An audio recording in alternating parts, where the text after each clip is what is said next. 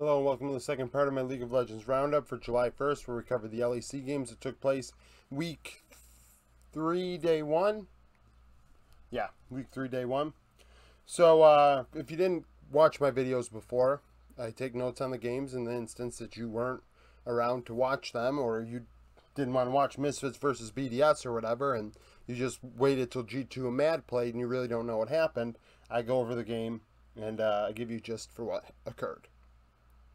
So game 1 between Misfits and BDS, both teams 1 and 4 coming into this. Misfits would open it up by going bot lane at 3 minutes. BDS respond by taking a cloud. Misfits get a kill mid. Misfits take an infernal. BDS would dive top, and that's all that would happen during the first 14 minutes of the game. Misfits up 2-1, 1k gold. They would then go mid and get a kill. BDS would take a hex tech. 19 minutes would be a trade of kills in bot. We'd see a big fight around the Hextech Drake at 22 minutes when BDS would go to Soul Point. However, Misfits would win the fight on the turn 4-0. Vethio with a double. That would lead directly to a Baron and a 6k gold lead. Misfits would use the Baron to get a kill bot, get a kill mid, take another Hextech after the Baron expired. And at 29 minutes, they would win a fight 5-1 in the jungle. Vethio with a triple, Neon with a double. To end it out. Neon ends up being MVP because there were probably 3 times that stuck out in the early to mid games where he came like under 50 HP from getting kills. His K-Sao was dealing a lot of damage and getting these players low on the side of BDS, but was just one auto attack off of getting kills. So he ended up being MVP in my opinion. Vethio also played a very good game. It's nice to see him come out and perform well given that they've had so many struggles this split. Vitality and SK. Vitality, needed this win. In SK, Jezu was out. Gadget was in. Jezu, I guess, is sick. So SK opened it up by taking a Hextech Drake. They went with Karthus bot because Gadget is known for playing weird picks. Unicorns of Love. I remember 2020 Worlds where he picked all sorts of different stuff. Him and No Man's live in infamy to me for that. So, like I said, they take a Hextech. They go 2-0 in the jungle. Vitality respond by taking Infernal, and the game slows down.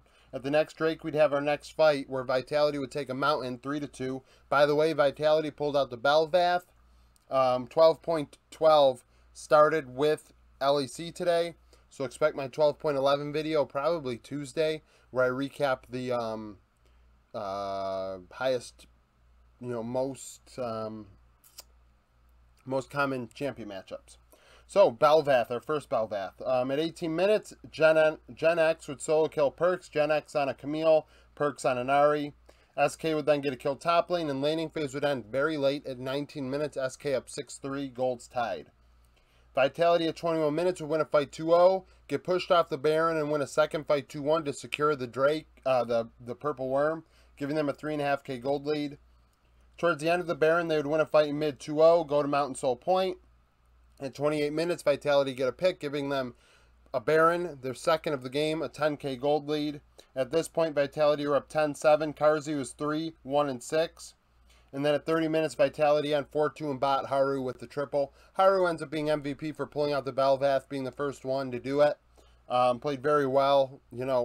My first time really seeing the champion. He did well.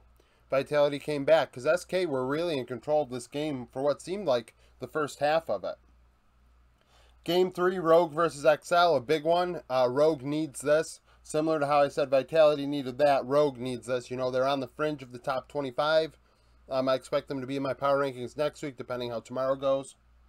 They would open it up by diving top at 4 minutes. XL respond by going bot lane to get a kill a minute later.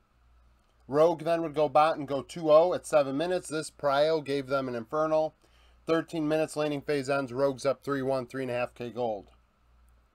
The teams then would exchange trips mid at 14 and 15 minutes. XL take a cloud. And then XL would go bot lane at 16 and 19 minutes to get a couple kills. This prio and attention bot side would gain XL a Mountain. At 22 minutes, XL win a big fight 5-1. Finn with a triple kill on Kale to secure the Baron and tie gold up. At 24 minutes, however, Rogue would find 4 kills, and it was kind of weird how it happened. It was like that whole, one at a time. It wasn't a big team fight. It was like, oh, they got a kill here, they got a kill here. Oh, they just It was like Excel just kept going into Rogue and dying one at a time. Larson and Comp with double kills each. Rogue then take a mountain, and at 26 minutes, Gold's tied 9-9. Rogue have a slight 1.5k gold lead. Patrick is 3-1-3, and Malring is 2-2-4.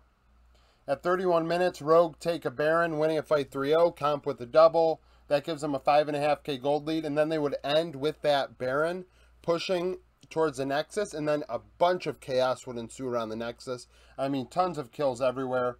Larson, Comp, and Marcoon all get double kills. Rogue end up winning 17-12.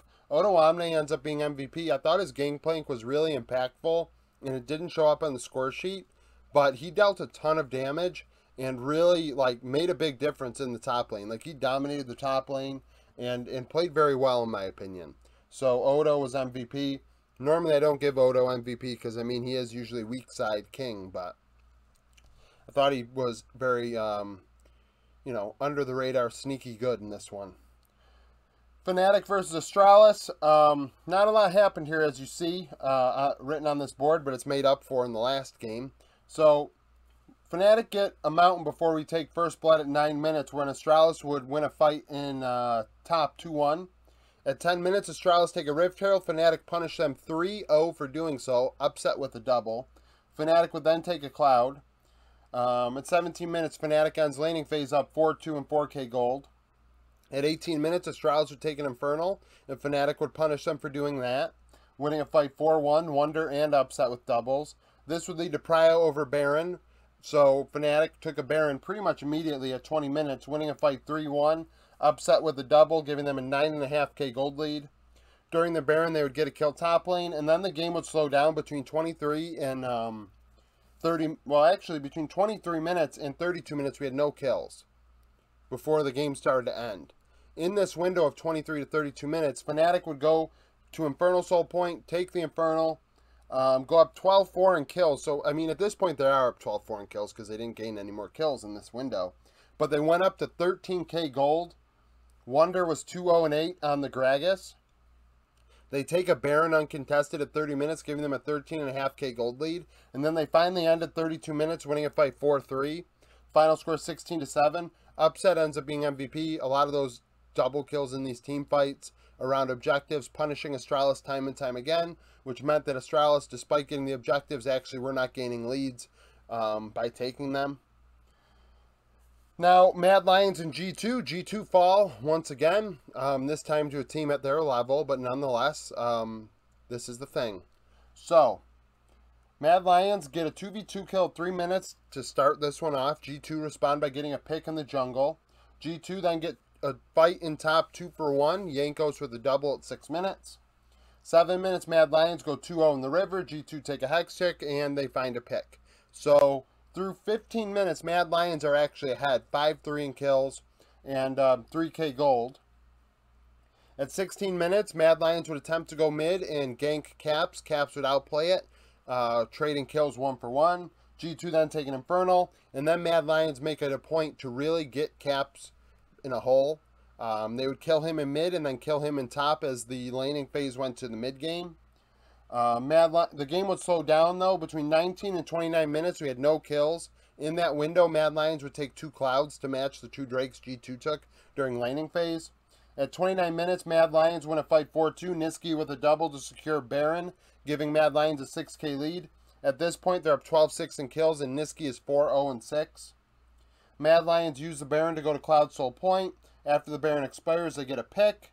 There's a big fight at 35 minutes in the jungle and mid lane that goes 4-3. Flackett would get a double kill for G2, but Armut and Unforgiven get double kills for Mad Lions. Unforgiven saved that fight, in my opinion, and in doing so, won them the game, because at that point they had a big gold lead, but the Zarya was really powerful for G2, so they really had no answer for it throughout the entire game, even when they were up 10k plus gold. So after this, Mad Lions take the Baron, and G2 take a Cloud to go to Cloud Soul Point themselves. Mad Lions choosing the Baron over the Soul. Mad are up 10k at this point. G2 are able to defend their base at 39 minutes, 1-for-1. At this point, Mad Lions are up 18-10 in kills. Unforgiven was 6, 3, and 5. And Mad Lions would finally end at 42 minutes, winning it by 4-0 in the jungle. Armit with a triple on GP. Final score 22-10. So, good game out of Mad Lions. Mad Lions continue to look very good. They should be 5-1. Rogue stole a game from them, but that lit a fire under Rogue, and Rogue has been winning ever since. So, we'll see how the LEC continues to, perform on the stage as we get to week 3, day 2 tomorrow. So, like the video if you like it, subscribe to the channel for daily League of Legends content. If you missed part 1 earlier today, T1 played. Victory 5 played as well, so I covered their series. Damwon played. And did EDG play? I think EDG played. I don't know if I mixed my days up or not, but nevertheless, there's that video. And my sneak peek will come out shortly after this one, where I go over the games that are supposed to take place tomorrow in the LCK, LPL, and LEC. My LCS sneak peek will be separate, and it will include both Saturday and Sunday's games in it to guarantee that I can get a sneak peek out for the LCS. That's what's been causing me problems Saturday nights, is the LCS goes so late. So the sneak peek doesn't get out on time, so I'm deciding to do it this way. So stay tuned for that. Hit the notification bell so you get notified when it goes up, and thank you for watching.